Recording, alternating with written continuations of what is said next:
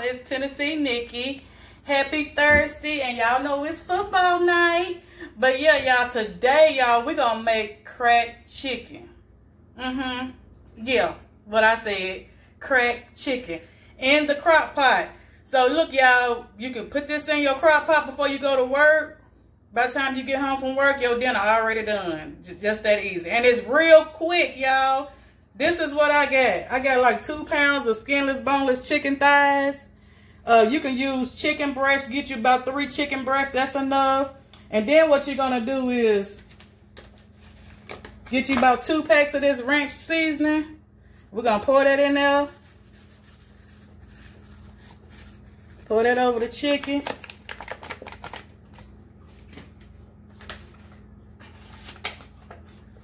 Gonna pour that second pack in there. Then you're gonna need 16 ounces of cream cheese. Take the first one out, that 8 ounces right there, and you're gonna take that second one out. Put that on there.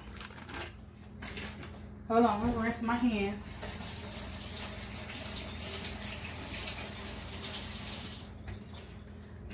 And then you just do this. I mean, come on now. You can't do that before you go to work. You can't do this before you go to work and turn that thing on, girl.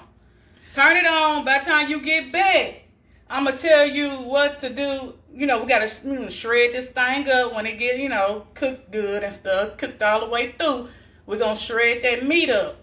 Then we're going to add some bacon. And we're going to top it off with some cheese. I'm going to tell you what to do when I come back. Be right back. Y'all, I did say I'll come right back. I ain't mean that quick. But I think I failed to tell y'all, cook this on low for about 7-8 hours. Then you're going to be ready. Now this time, wait till I get back to tell you the rest. Okay, y'all, I'm back and the chicken is ready. Okay, usually people take like some forks or something and kind of shred the chicken up. But I'm going to use a little trick and use my mixer. And you can get off in that bowl, in that crock pot. Just turn it on, and it helps shred up the chicken.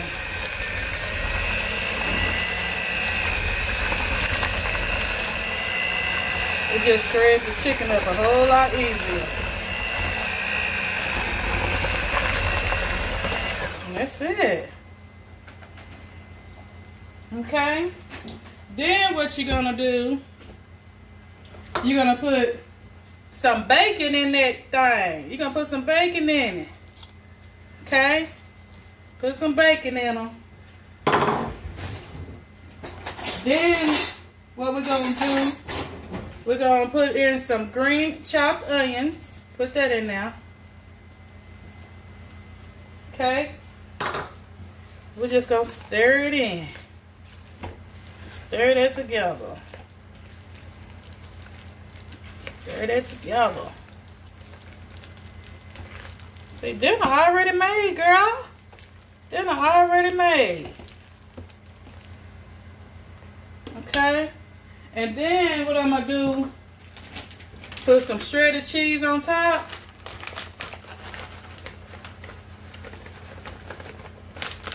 Well, I'm going to fold some in. And then I'm going to put some on top and let it melt.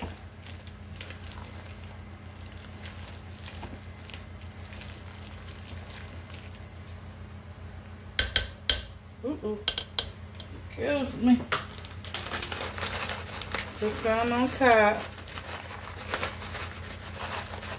And then I'm just going to let it melt for a little bit. And I'm going to show y'all how it look when it's finished, okay? What I'm going to do, y'all, I'm going to put it on a bun and let y'all see it. But with this dish, y'all can make, you can use some chips with it. You can put it over some rice. You could put it in a baked potato. It's so many things you could do with this dish, y'all. Just get creative with it. But I'm going to show you how mine look with a bun, okay? I'll be back when this cheese get all melted and stuff, okay? Be right back. Hey, y'all, I'm back. Okay, y'all, take a look at this cracked chicken.